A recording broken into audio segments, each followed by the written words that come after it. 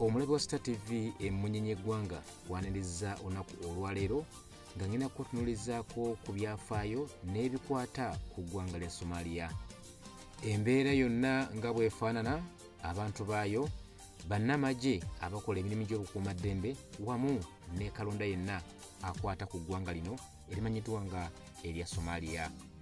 Nze Mutesa Sela Haruna ndi mukozi ow'ekitongole kya Uganda Broadcasting Corporation ku mukutu ogwa Star TV. Omulabe w'obutambi luno njagala okutuusaako olugendo lwange mu ggwanga erya Somalia.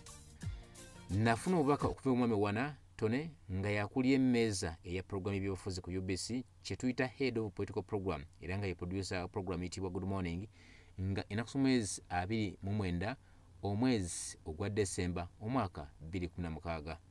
Wana yantegeeza nga waliwo olugendo okugenda mu ggwanga erya Somalia okuva mu yafeesi y'amagye eya CDF era nga ye muduumizi w'oku ntikko mu ggye ly'eggwanga ekiseera ekyo yali Gen. Katumba Wamala. Natandika okwetegeka nga 31 omwezi ogw'Ekumi omwaka 2016 era ne mmaliza ebya passport n'ebiwandiiko ebirala ng'ekisigadde kusimbula genda mu Somalia. Olunaku olwasembayo nga sinnasimbula, mwami Wana yampita n'ambuulira bye nnina okukola nga ntuuse mu ggwanga lya Somalia ng'omusasi w'amawulire.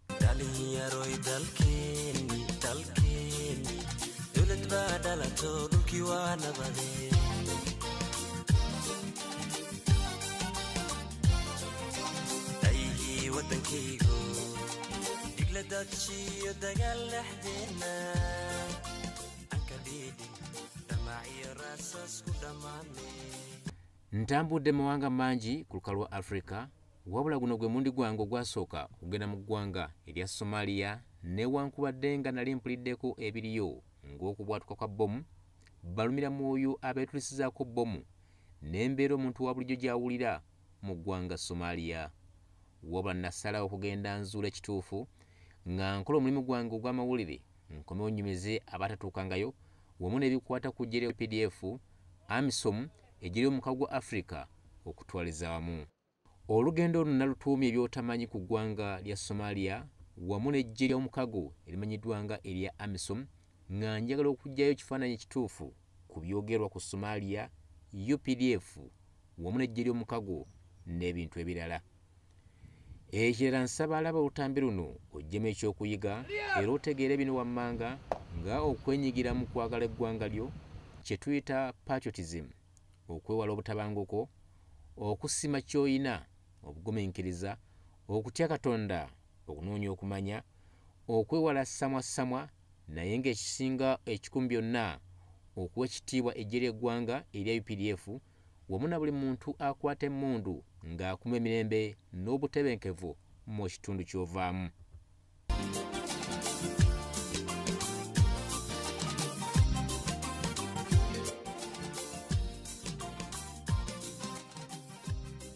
Nga ennaku z'omwezi 2 omwezi ogwa January omwaka 2017 ku ssaawa 2:30 nasimbula entebe mu kibinja kyalimu omuduumizi w'eggye ly'eggwanga Gen. Katumba Wamala okugenda mu ggwanga erya Somalia. Twatambulira mu nnyonyi gye sigenda kwatuukiriza olw'ebyokwerinda naye nga yalimu bapayiroti 2 abazungu n'omulenzi omu eyali mu myaka nga 25 egy'obukulu nga muddugavu era yali akola mu nnyonyi eyo. Ennyonyi eno yali etuuza abantu 29 naye nga twalimu abantu abatasukka 15 ng'abasatu twali bannamawulire owa UBC, NBS ne owa New Vision, wabula kwaliko Opio Oloya ng'ono munnamawulire awandiika nga guest writer mu New Vision ng'ali ku mirimu emitongole egya CDF. Ekibinja kino kyalimu Gen. Katumba Wamala nga yali omuduumizi w'eggye ly'eggwanga erya UPDF ekiseera ekyo, Colonel Felix Kulaije nga yali Chief Political Commissar owa UPDF ng'akola ku nsonga eza siyaasa mu ggye ly'eggwanga, songa ne Lieutenant Colonel Pada Nkunda nga yali omwogezi w'eggye ly'eggwanga erya UPDF ne b'ofiisa abalala. Olugendo mu nnyonyi nagaana okwebaka newankubadde ng'otulo twannuma ng'ekigendwa kyange njagala okwetegereza byonna ebiri mu bwengula n'okulaba engeri gye tuyingira eggwanga Somalia era nga gwe gwali omundi gwange gusokere ddala okugenda mu ggwanga lino. Sirwa kuba nti gwe mundi gwange wali gusoose okulinnya ennyonyi, wabula nalina ekirowoozo ekirala ku ggwanga lino erya Somalia wamu n'ekibuga ekya Mogadishu. Wabula ekyasinga okumpa essanyu lwe nasooka okulinnya ennyonyi nga nkyali mwana muto, nali nva mu kibuga eky'e Koboko ogenda eggulu, era ne ku mulundi ogwo mu 1997 nalimu ne Katumba Wamala, era ng'ebiseera ebyo yali ku ddaala erya wansiko. Wadde nali muto, nkyajjukira bulungi olugendo olwo mu nnyonyi eyali ekika ekya Meiji ennwanyi ey'ekinnamagye gye twalinnya ku kisaawe kya Barracks e Koboko okutuuka ku kisaawe ky'eggulu ekimanyiddwa nga ekiwanja. Ku mulundi guno bwe twasimbula ku kisaawe Entebbe ekikadde, twali mu nnyonyi y'emu, era ku lugendo luno Gino Katumba Wamala yajja we nali okumbuuzaako, era wano ne mujjukiza eby'emabega wamu n'ebikwata ku bakadde bange.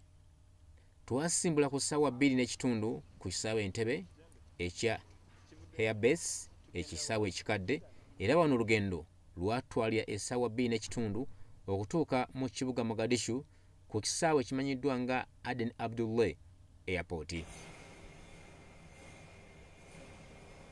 Nga tutuuse ku Aden Abdullah Airport mu kibuga Mogadishu, twayanirizibwa bannamagye aba African Union nga bakulembeddwa akuli eggye ly'omukago Brigadier Sam Okidingi owa UPDF, nga yali adumira eggye ly'eggwanga erya UPDF e Somalia, era nga yali amalako ekisanja kye wamu ne b'ofiisa abalala.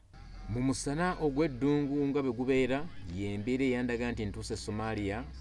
Obukuumi obw'enjawulo obwali ku kisaawe kino, olusegende lwa mmotoka ez'ekitongole kya UN, emmotoka ennwanyi, tanka, APC na buli kintu kyonna ekyetaagisa mu butalo kyaliwo. Amazima amatuufu nasooka n'endozoolera, nali simanyi kiddako, era embeera yasooka kundaga nti yandibanga ya bunkenke mu ggwanga lino. Nga tuvudde mu nnyonyi, emmotoka eziweranga 10 twazirinnya okugenda ku bbeesi y'amagye aga UPDF.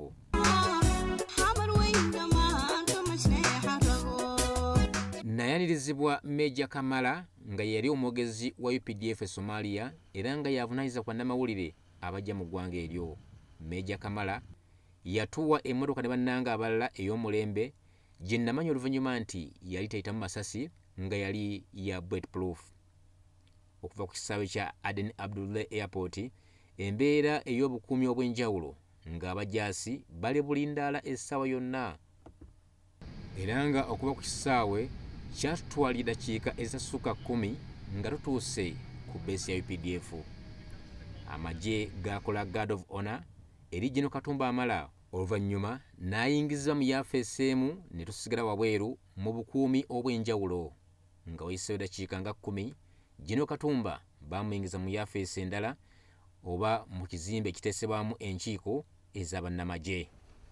Baasooka ne batugaana okuyingira mu kizimbe kino nga bannamawulire, wabula oluvannyuma Meja Kamala yatuyita ne twetaba mu lukiiko luno nga bannamawulire ba Gino Katumba Wamala.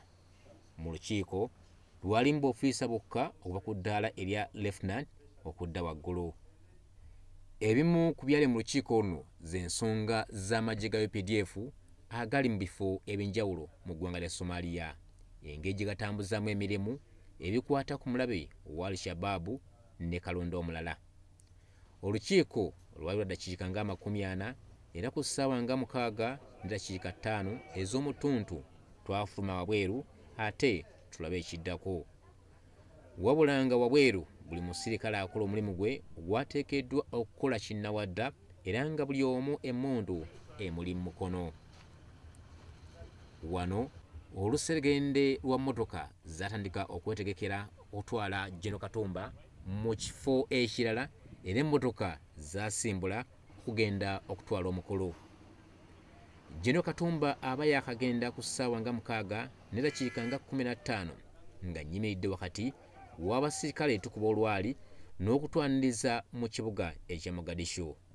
Nawulira okubwatuka okw'amaanyi, era ne ndaba nga buli musirikale anyweza emmundu ye n'okuteeka essasi mu kyemba wamu n'okukwata ebifo. Wayitawo eddakiika 5 n'empulya amasasi nga gavuga, era ekyaddirira kwe kubaluka okw'amaanyi ennyo okwayugumya ebizimbe we nnali n'okwatika endabirwamu wano nno omukka ogw'amaanyi nagulaba okuva we nnali nga mitaazi 400. Abajaasi batandika okufuna enfo wamu n'okutandika okufuna ebiragiro okuva mu banene era akaseera ako Gino Katumba emmotoka yali emututte yakomawo ng'erekeddwako emmotoka endala n'ayingizibwa mu kizimbe ekimu. Gino Katumba amala yayingizibwa mu kizimbe kino mu bukuumi obw'amaanyi era n'atuma b'ofiisa abalala okututwala we yali munda mu kizimbe kino. Mu budde obwo we nategeera nti ebadde emmotoka y'aba Al-Shabaab ebadde mu bbomu era nga baali baagala kutomera lukomera olw'amagye g'omukago we gaali ku ludda olumanyiddwa nga Medina Gate. Wabula emmotoka eno eyali mu bbomu nga ya kika kya Kanta ne bagikuba ng'ekyali wala era ekyagiviirako okulumya abantu ba bulijjo wamu n'okusaanyawo ekimu ku bizimbe ebyali okumpi awo. Abaali mu mmotoka munda balumira mwoyo, tewali n'omu yavaamu wadde okumanya omuntu bw'afaanana olw'obunene bwa bbomu eyatulika. Embeera yadda mu nteeko n'entwalibwa awali wakubiddwa bbomu era n'entegereza buli kimu ekyaliwo mu kugezaako okukwata ebifaananyi ku ludda awali amagye ga Somalia National Army nga ly'eggye ly'eggwanga erya Somalia. Abajaasi ba Somalia baatandika okuntiisatiisa obutakwata bifaananyi nga bwe boogera mu lulimi Olusomaali. Ekifo kino kyali kumpi ne Medina Gate woyita okugenda munda mu bbeesi y'amagye g'omukago era nga ly'ekkubo erikutwala ku kisaawe ky'ennyonyi ekya Aden Abdullah Airport. Bwe ntuukawo nasangawo ab'ebyokwerinda, amagye ga Somalia, poliisi ya Somalia wamu n'ab'ebyokwerinda abalala. Nasangawo abaali balumiziddwa nga bagezaako okutwalibwa mu malwaliro ag'enjawulo era nga abasajja babiri baali bakubiddwa bbomu eno bubi nnyo ne ngezaako okukwata ebifaananyi naye nga sikkirizibwa. Alerting these guys here. We have a weapon somewhere here. Hidden. One of our weapons. Yes. We have been monitoring for this. Now this one's got to know that real is coming. That is a signal for us to know that that vehicle is hostile. Be prepared when the other guys shoot. So you have heard the bomb which destroyed the car was from it. Yeah, this one here. Ekifo kyonna kyali kikulaga nti bbomu eno ekubiddwa yali y'amaanyi nnyo okusinziira ku ndabika y'ekifo n'ebintu byonna ebyaliwo ebyali bikubiddwa bbomu eno eyali ey'amaanyi ennyo. Era wano Meeja Kamala yampita ne tulinnya emmotoka ne tudda munda mu bbeesi awaali amagye ga UPDF. Oluvannyuma natwalibwa mmotoka nga teyitamu masasi mu kifo aw'okusula era n'enfuna ekyemisana. Oluvannyuma bino Gino Katumba amala be yantegeeza. Manyi nti abamu mwafunya amawulire ag'abakanze engeri gye twatuuseemu naye ekituufu kiri nti eyabwatuse tetya niwe twabadde kitundu kya kilomita twabadde mu kabi konna. Bwe tutuuse wano nsanze emirimu nga gitambula bulungi. Amagye gaffe bakwatagana n'amagye ag'ensi endala aga AMISOM nga gakoze omulimu gwenyinza okugamba nti gwesiimisa kubanga embeera ekyuse nnyo okusinziira ku bwe twali wano oba bwe twali wano mu 2007. Embeera kati ekyuse nnyo, bikyuse ebigenze mu maaso, waliwo okugenda mu maaso n'omulabe yalinga atusumbuwa 27 kumpi buli dakiika kati agenda atuulwa ku nfeete lwakuba nti aliweera obwetaavu bukyetaawo. Akawungeezi nalowooza nti buli lunaku embeera bw'eti bw'ebeera mu ggwanga lya Somalia, wabula n'entegeezebwa nti kibeerawo mulundi gumu mu mwezi oba mu bbanga lya myezi 6. Natandika okunoonyereza nzuula ekituufu n'enfuna mukwano gwange omusajja civilian Omusomaali era bwe namubuulya amannya gange n'ategeera nti ndi musajja musiraamu yasanyuka nnyo n'atandika okumbuulira buli kimu kineetaaga. Omusajja ono yali ayitibwa Ahmed yaŋŋamba nti singa si magye ga UPDF oba Uganda Army tewandibaddewo mirembe mu Somalia era namubuuza ekibuuzo nti amagye ga African Union gava mawanga mangi lwaki awa ekyokulabirako ekya UPDF. Omusajja ono Ahmed yanziramu, my friend, I know what I'm saying.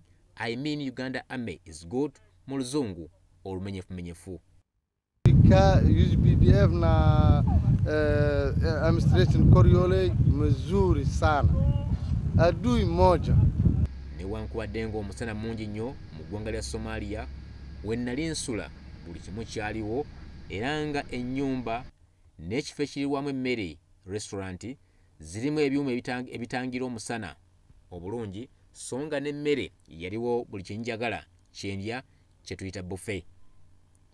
Ku ssaawa 8 emmotoka yankima ne tugenda mu kifo ekibayita ekya Force Headquarters era ono Gen. Katumba yasisinkana amagye ga UPDF ne bongera okunnyikiza enteekateeka z'amagye g'omukago. Beesi y'amagye ennene nnyo natuuka kuvaayo nga sigitambudde kugimalako era ng'erimu buli kyetaagisa okuba omulabe so nga yeetooloddwa emiti egy'eddungu egy'amagwa ag'obutwa era nga bwe gikufumita bw'otafuna bujjanjabi mangu obeera mufu wajjo. Olunaku olwasooka Gen. Katumba yalumala asisinkana ebinja by'amagye eby'enjawulo okutuukira ddala obudde obw'ekiro. And will leave it to backslide if this country was to go back because of either lack of support, and then it backslides and we intend to come back 10 years later, it's going to be much more difficult than where we found it. So we need to complete the race. I think we have run a very good race. We should be on the last lap to reach the finishing line, and that's as the briefing officer was saying, build the capacity of SNA and then hand over to SNA. We need to do that so that we can be able to say this was done. Recovering this country has not been easy. It has not been cheap. Era nga enkiiko ezimu tebazikkirizamu b'amawulire olw'ebyokwerinda. Mu ngeri y'emu omukolo gw'okuwaayo obukulembeze eri omuduumizi w'amagye omuggya gwakolebwa wano nno. Brigadier Sam yawaayo bendera eri Gen. Katumba Mala n'agikwasa omuduumizi omuggya Brigadier Kayanja Muhanga.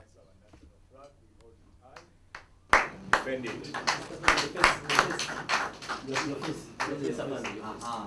it at all costs. Good luck. Sam Brigadier yasoma ekiwandiiko ku ebyo byakoze ate n'ebisigaddeyo. The situation in Somalia is now improving, especially Sector 1. Sector 1 covers 2 regions. Banadiri region, which houses Mogadishu city, and then also Lower Shabelle, where is the headquarters of the whole of confusion in Somalia because of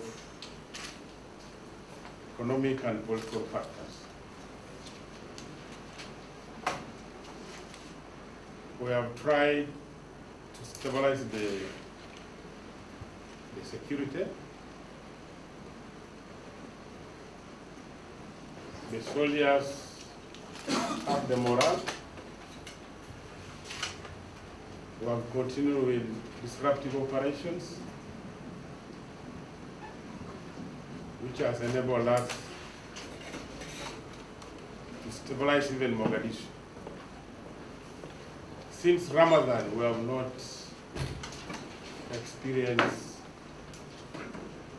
serious attacks in our FOBs. We had Ramadan, then also we had the UN Day, we had the European Day, then IGAD Summit, and then the elections. So we have just concluded the parliamentary elections without any serious disruptions. Explosions are always there. Those ones we cannot rule them out because we are also highly infiltrated. Gen. Katumba yebaza Brigadier Okedeng Sam olw'omulimu ettendo gwakoledde eggwanga era nga akuuma emirembe mu ggwanga erya Somalia, n'asuubiza nti n'oyo azze mu bigere bye wagenda okutandikira. Katumba yasisinkana Michael Keating, omukungu w'ekibiina ky'amawanga amagatte nga yali akiikirira Secretary General, ne bongera okusala entotto ku bikwata ku ggwanga lya Somalia wamu n'olutalo nga bwe lufaanana. Olunaku olwasooka ekiro nalowooza nti emmundu zigenda kuvuga era nalwawo okwebaka, wabula ekyanneewuunyisa toli ttabu yonna yatuukawo ku lunaku olwo. Ku makya nga tumaze ekyenkya twaweebwa ebyambalo ebiyitayitamu masasi buli munnamawulire emanyiddwa nga Bode Ama, era emmotoka ey'omulembe yatutwala era bwe tutyo ne tusanga emmotoka endala eza General Katumba ne tugenda okusisinkana bannamagye ab'oku ntikko ab'eggye ly'omukago erya AMISOM oba kiyite African Union mu kifo ekimu munda mu beesi eno. Wano b'ofiisa okuva mu mawanga agali mu African Union nga Ethiopia, Djibouti, Burundi, Uganda, Kenya bonna baaliwo okwaniza General Katumba, oluvannyuma ne beevumba akafubo okumala nga essaawa zaali 2.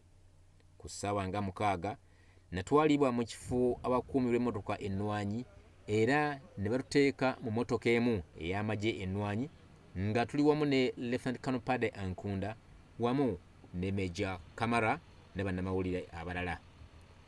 General Katumba wamala yalinnya emmotoka endala ne b'ofiisa abalala. Wano we namanyira nti tugenda mu kibuga wakati mu Mogadishu okusisinkana Pulezidenti w'eggwanga eryo erya Somalia, era ng'ekiseera ekyo yali Hassan Sheikh Mohamud ku State House ye.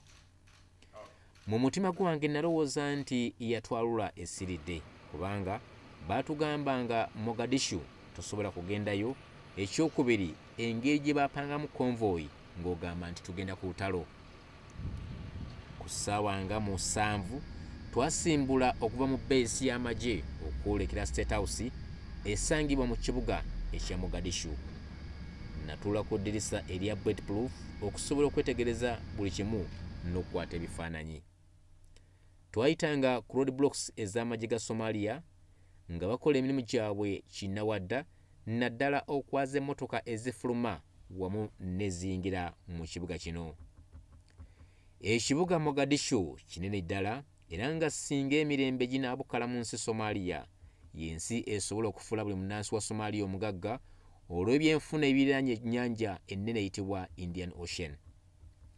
Twatambulira akabanga akawerako ddala okutuuka ku State House eno ey'eggwanga lino era nga tuyita mu mitendera egy'ebyokwerinda egy'enjawulo. Obutafaananako ne State House zaffe wano mu ggwanga erya Uganda, embeera ekulagirawo nti bakyali mu lutalo era nga obukuumi bwa President Hassan bukolebwa amagye ga UPDF wamu n'eggye lya Somalia National Army. Abakungu mu State House ku gate esembayo baaliwo okwaniza General Katumba n'okumuyingiza munda eri Pulezidenti. General Katumba ng'ayingidde munda, abamawulire twasooka okugaanibwa munda, wabula oluvannyuma olw'akafubo wakati w'ababiri, Pulezidenti Sheikh Hassan ne General Katumba twayingizibwa munda mu kisenge ekirala ne bannamawulire ba Pulezidenti Hassan, era bino bye yatutegeeza. Well, first of all, one thing I'm very much confident is that Uganda, they started, the Ugandan troops here in Somalia, they started a very difficult task, and I'm sure they will not leave this task until it's finished. But we will be working fully with them to make sure that by the earliest possible time to leave this country, while this country is still in a stable situation. I'm sure that the Ugandans will not leave until they finish the business. State House ye Mogadishu bino byenetegereza era binalaba ebyali munda. Ekipande ekiriko Pulezidenti, ebigambo ebirabula omugwira okw'ekitiibwa, obuwangwa n'ennono y'eggwanga Somalia, songa buli ofiisa w'amagye g'omukago oba buli yafeesi ey'amagye g'omukago erimu ekipande kyekimu. Kitegeeza nti newankubadde nga bali mu lutalo baagala eggwanga lyabwe wamu n'eddiini y'Obusiraamu, era enkola eno abakyala bonna beebikkirira newankubadde nga si basiraamu abali mu magye g'omukago.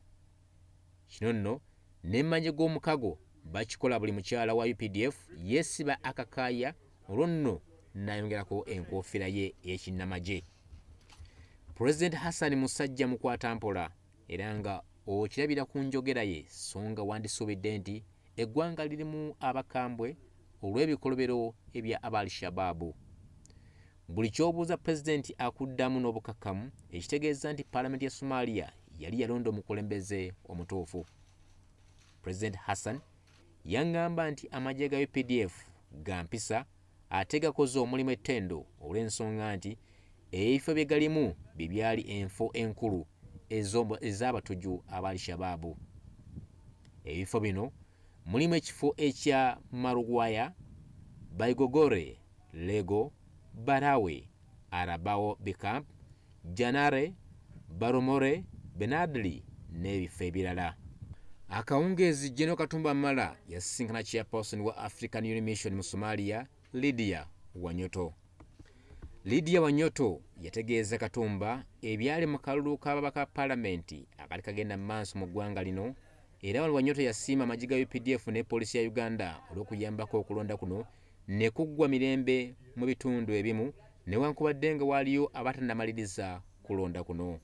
Lydia Wanyoto yagamba akalulu k'ekikula nga kino ke kali kasukire ddala mu ggwanga lya Somalia mu myaka 49. Mu kwogera kwe, General Katumba yakkaatiriza okwongera okukuuma ebyo bikoleddwa n'okuyambako obutadda mabega. That we have been able to reach this stage, I think we need just to move further to ensure that what has been achieved does not backslide.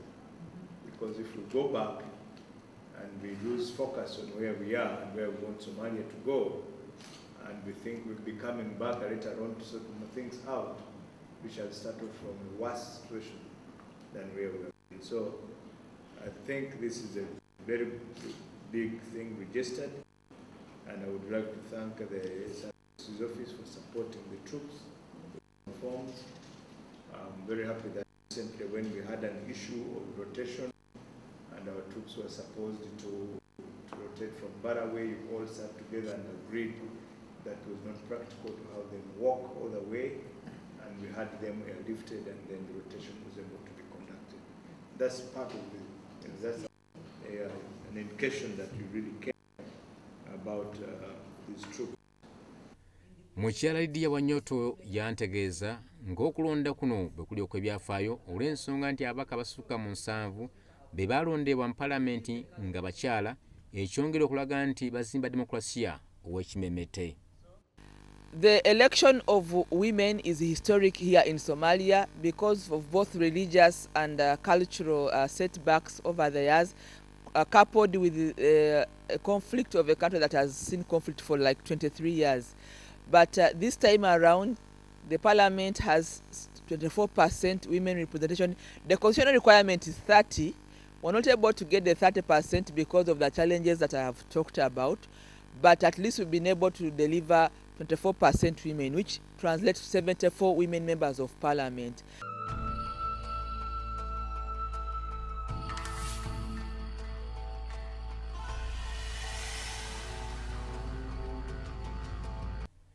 Wennaviire Mogadishu nga baka 258 ku 340 be beesalirwa baali bamaze okulondebwa nga ku bano kuliko anamba 2 a Paalamenti ya waggulu eyitibwa Upper nga 214 be babaka ba Paalamenti ya wansi eyitibwa Lower oba the Parliament of the People.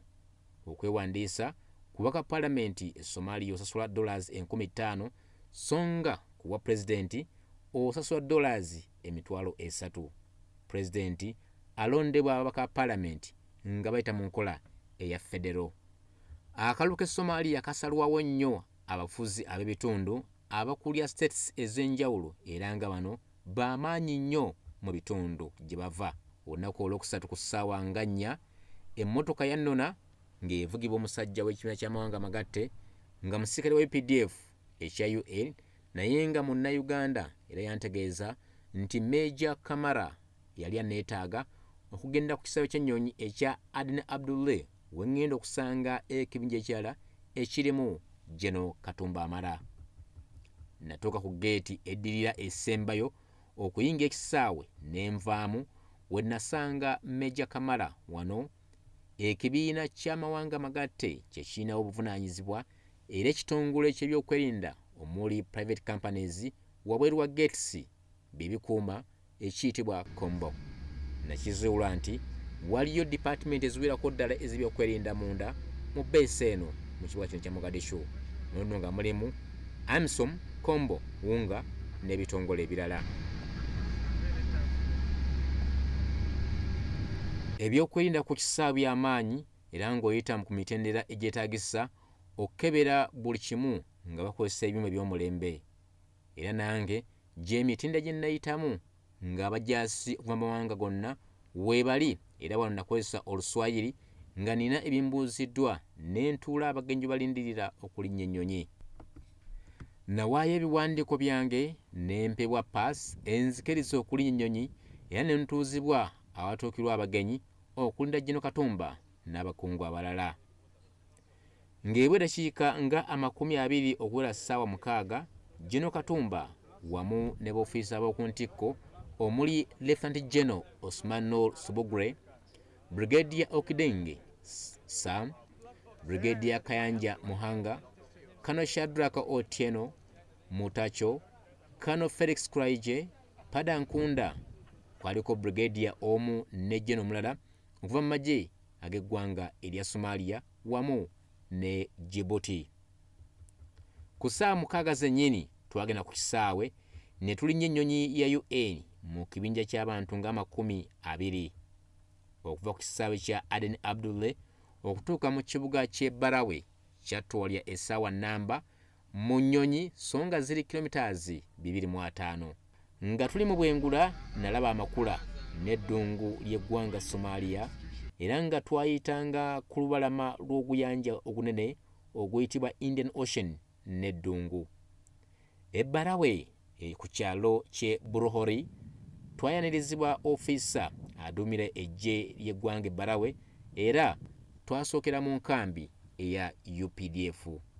Wano General Katumba mu mbeera ey'omukwano yalambula abajaasi be nga bw'abonga nabo wamu n'okubasiima emirimu gye bakola n'ebigambo ebizzaamu amaanyi.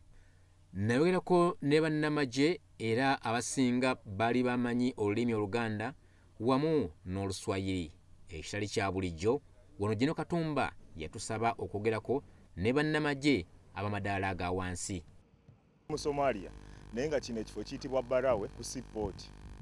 Kati ng'ogenze mambuke waggulu ye Barawe naye wano bwennyini ye seaport kuba era wali woba olengeddeko wansi yennyanja etuliraanye okumpi gye bayitibwa Indian Ocean. Kati ab'ewaka mbadde njagala mbagambeko nti eno gye tuli tukyali balamu nnyo n'emirimu tugikola tetunafunayo buzibu bwonna. Kati nga naddala mu kifo kino kye tulimu siraba buzibu obusajja bututya buti nsigadde amanya mpitibwa Sega Edson wano Barawe ku seaport. Ndi wano Somalia mu kifo ekiyitibwa Barawe. Barawe ebbanga lyemazeewo ndowooza ndi mwezi gumu n'ekintu sinalabawo buzibu. Tuli ku mazzi wennyini ku Indian Ocean sinalabawo buzibu. Ngamba abantu baffe abanaaleka Uganda babeere bagumu. Somalia kati ndowooza embeera gyera ekyuka mpola mpola buzibu si bw'amaanyi ng'edda. Yole we tuli embeera tenaba kuba mbi nnyo nnungi tetulina buzibu emirimu gyaffe tugikuteka na bwala nga bakama baffe bwe bagituma. Wano nga bo muzika buli lunaku naye kati kye tubakola titwagala batuukewo wano twabagoba titubaagalawo tusigalewo nga ffeka ne bo bagende bwe nga baagala kubeera bantu balungi baje batweyunge. Imekuwa vizuri lakini muda ya nyuma bomu zilikuwa hatari sana lakini sasa zimepoa. Oluvannyuma lw'okulambula Buruhori twalinnye emmotoka ennwanyi ne tugenda mu kibuga eky'e Barawe kiri ku lubalama lw'ekiyanja ekinene ki Indian Ocean nga tukozesa ekkubo erya Kisimei. Tawuni y'e Barawe yali ya mulembe nga tennaba kulumbibwa abatujju aba Al-Shabaab wabula kati yafuuka matongo ebizimbe byakubwa dda era ng'ebisinga temuli bantu. Abantu ebbalawe batono nnyo wabula buli balaba eggye ly'omukago bavaayo ne badda ku nguudo ne babakubira jambo. Balawi erina pooti era nga yali ekozesebwa ku by'obusuubuzi mu biseera eby'edda era ng'eri kumpi n'ekibuga eky'e Mombasa so nga kyangu okuva e Dubai n'emmeeri ezeeta ebyamaguzi. Ekitegeeza singa emirembe ginaabakola mu Somalia, Balawe kibuga kya yabusobozi ekisobola okugatta Mombasa, Dubai wamu ne Mogadishu. Ekkubo erigenda e Balawe okuva e Mogadishu lya kolansi naye nga kolansi ono yagenda amenyekamenyeka, ekitegeeza nti embeera ya bulabe nnyo bukozesa ekkubo erya wansi nga tokosezza nnyonyi oba nga towerekeddwako amagye ag'omukago. Bwe twatuuka ku nnyanja, Jeno Katumba yayanirizibwa Jeno wa Somalia National Army era n'amutwala awali amagye ga Somalia ku lubalama olw'ennyanja. Jeno Katumba yategeeza amagye ga Somalia okwetegeka okukwatira wamu mu by'okwerinda oluvannyuma lw'eggye ly'omukago okwambuka eggwanga erya Somalia. Oluvannyuma lw'okusisinkana amagye ga Somalia National Army, Jeno Katumba yazzibwayo mu nkambi n'ayongera okuwayaamu ne bannamagye aba UPDF era wano yalambula effumbiro wamu n'okulya ku mmere yaabwe, ekintu ekyasanyusa ennyo abajaasi aba wansi. Ku ssaawa nga 8 ennyonyi ya UN yakomawo ne tulinnya okugenda mu kibuga ekirala ekimanyiddwa nga Koryore era nga kino kyekifo ekivaamu emmere eriibwa mu ggwanga lyonna erya Somalia. Okuva e Balawe kitwala eddakiika 30 okutuuka mu kibuga ekya Koryore era ng'okozesa ennyonyi nga ziringa kilometers nga 12. Bw'otuuka mu kitundu kino tolowooza nti Somalia ddungu olw'ensonga nti buli kika kya mmere weekiri. Emmere ey'ebika eby'enjawulo omuli amatooke, muwogo, kivuuvu, kasooli, emicungwa n'ebirala byonna gyebiri. Koryore amagye ga UPDF galya buli kimu kye geetaaga era omuntu ali e Koryore abeera nga ali mu ggwanga Uganda. Ng'oggyeko omusana omungi, Koryore kifo eky'omulembe. Ekifo kino Al-Shabaab bakyagala nnyo olw'emmere era y'ensonga lwaki amaanyi gaabaggwamu oluvannyuma lwa UPDF okubakuba ne baddukayo. Wabula wakyaliyo obulumbaganyi nga bagezaako okulumba eggye lya UPDF nga bakozesa enkola ey'ekiyekera. Wabula UPDF ekyali y'amaanyi nnyo mu kitundu kino mu kukuuma bannansi abali mu kitundu kino ekya Koryore. Jeno Katumba wamala yeevumba akafubo ne b'ofiisa abali ku ddaala erya waggulu mu kitundu kino abaduumirwa Kano Sembusi. Oluvannyuma Kano Felix Kulaije yayogerako eri bannamagye mu ngeri y'okubazzaamu moraalo n'ayita Jeno Katumba yabasaba obutalyanga nsimbi zaabwe ze babasasudde wabula okuzikolamu ebintu eby'omugaso ebijja okubayamba mu biseera eby'omu maaso. Ku ssaawa nga 10 nga tumaze okulya ekyemisana twalinya ennyonyi ya UN ey'okubiri ne tukomawo mu kibuga ekya Mogadishu. Era wano Jeno Katumba mala oluvannyuma lw'okusisinkana bannamagye abalala yagendako ku kifo ekirala kimanyiddwa nga Force Headquarters ate era okwevumba akafubo ne bannamagye ab'oku ntikko abalala. Olunaku olwokusatu mu kibuga ekya Mogadishu nalumaliriza nsisinkana atwala poliisi ya Uganda mu kibuga ekya Mogadishu eyaliwo mu kiseera ekyo olw'ensonga nti omukulu yali ali ku liivu.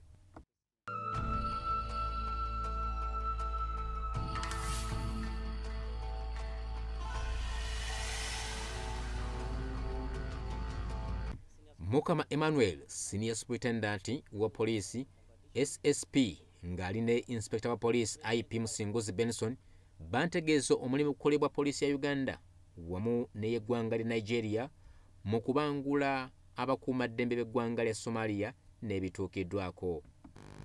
Mu poliisi tulinamu group 2 kandi eziva mu Uganda. Tulimu formed police unit ng'ekulibwa SP Kamugisha Thomas, ne mubeeramu ne individual police officer ngabo formed police unit bali ana individual police officer ira omwami commissioner wa police Simon Tesa erimu abantu 24 officers kati emirimu gye tukola janjawulo kweze bbiri FUZ bakola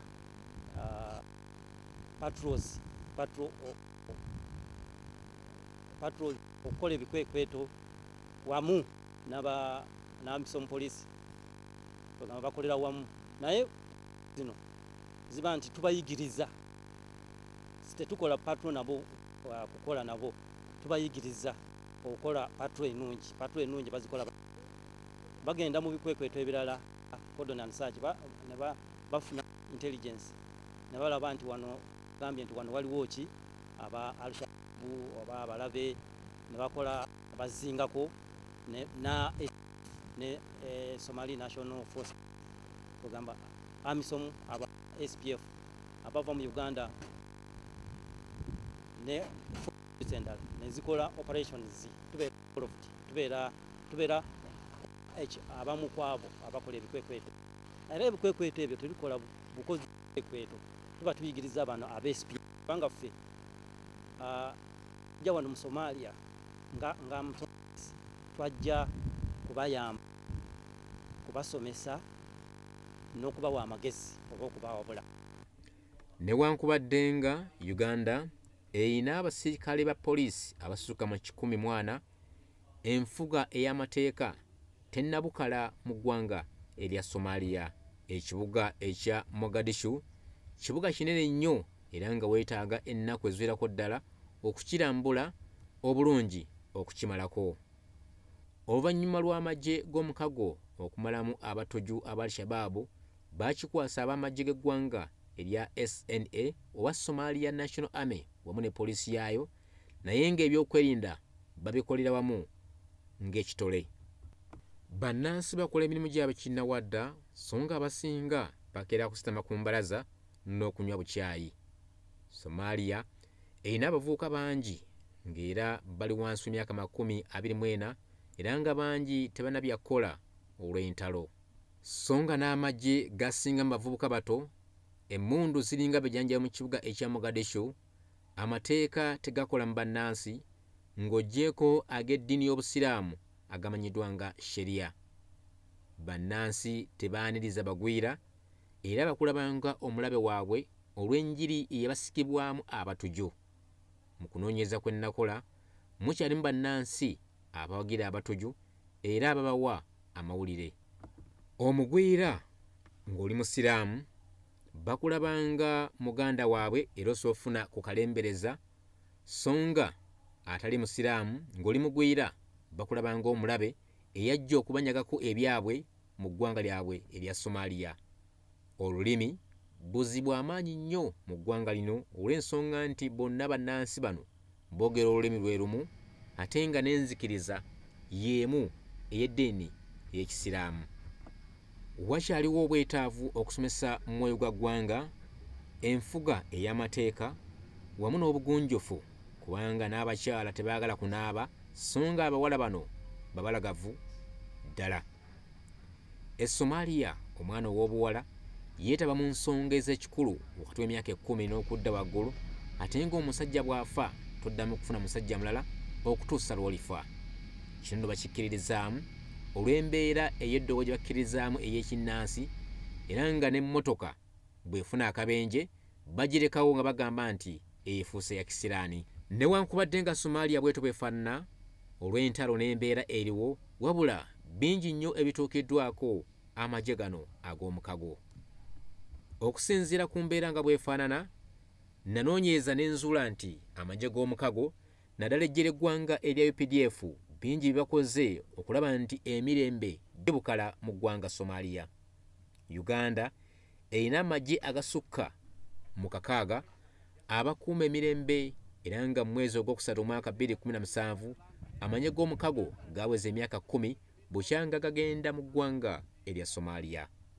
Uganda ly'eggye eryogerwako erisinza empisa okufeffetta omulabe wamu n'okubukkaliza n'okutuukiriza ebigendererwa eby'omukago. Enfuga eya demokrasiya etandise mu ggwanga lino nga kyeweka lwatu olw'akalulu ka palamenti akakaggwa. Ebifo ebirimu amanye g'omukago batandise okusomesa bannansi ku kabi akali mu kwenyigira mu bikola eby'obulunalukalala. Enteekateeka ez'okussaawo amasomero, amalwaliro n'okugaba emmere biri nnyo mu bitundu omuli amagye ag'omukago naddala ekitundu ekiri mu UPDF. Ebifo byonna ebya gavumenti mu ggwanga erya Somalia byateekebwako emiziziko okutangira abatuju nga bakozesa emmotoka ezitegeddwamu bbomu buli kiseera. Abakulembeze abaka palamenti bonna baweebwa obukuumi obw'enjawulo obutatuusibwako bulumbaganyi. Bannansi baweebwa emirimu mu nkambi okwefunira ku nsimbi era nga bakozesa $1 ya Amerika okusinga nga babasasula. Ebimu ku ebirala ebituukiddwako ejjira omukago mwe muli ekibiina ky'amawanga amagatte ekyali kiddukanyiza emirimu gyakyo mu kibuga Nairobi kati kiri mu MOGADISHU era nga kikuumibwa ejjira UPDF era nga bakola emirimu gyabwe kinnawadda. Kino nno nga buwanguzi bw'amaanyi nnyo eri UPDF wamu ne AMISOM okusinziira ku mbeera bwe yali mu mwaka ogwa 2007. Somalia eronda abakulembeze ku mitendera gyonna, buno nga buwanguzi naddala abakyala bangi benyigidde mu byobufuzi nga kati abaka basukka mu 7 be balondebwa mu palamenti y'eggwanga lino.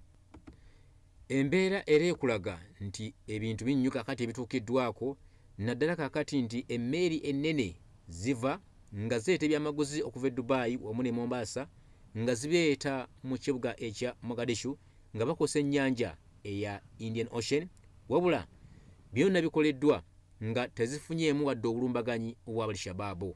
Ebifo ebinene naddala tawuni ez'amaanyi omuli Mogadishu, Koryore, Barawe zonna kakati ziweddemu aba Al-Shabaab era ng'ebifo bino bikuumibwa Somalia National Army nga bali wamu n'amagye g'omukago.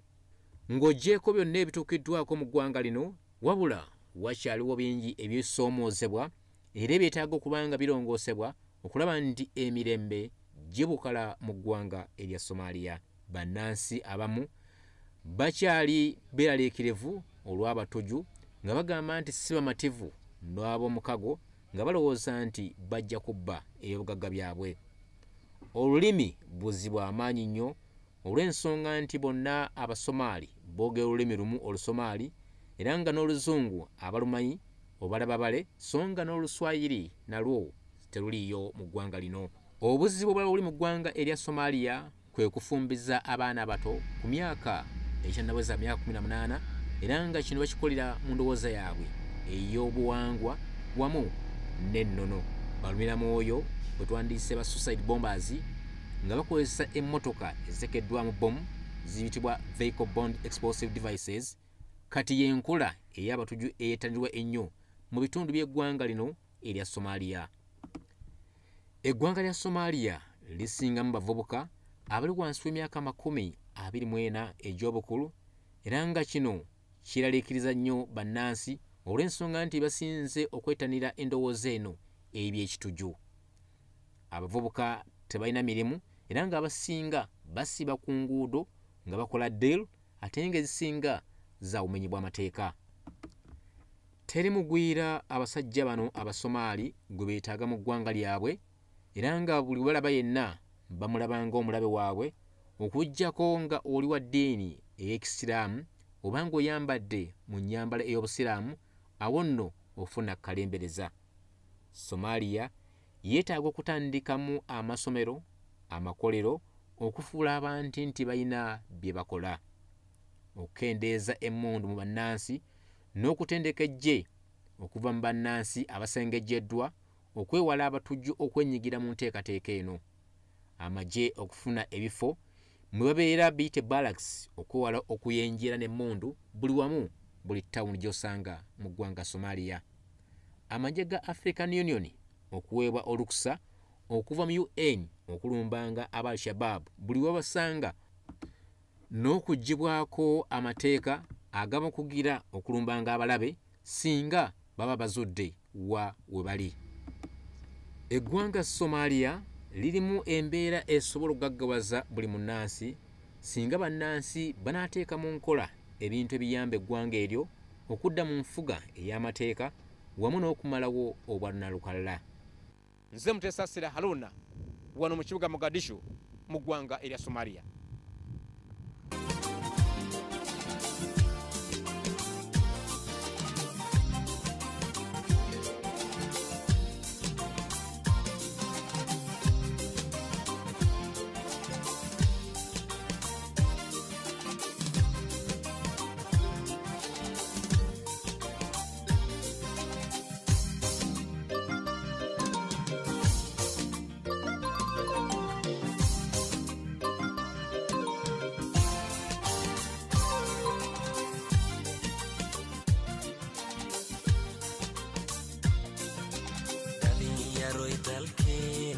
dalkeeni dawlad baa dhalato dhulkii waa nabadee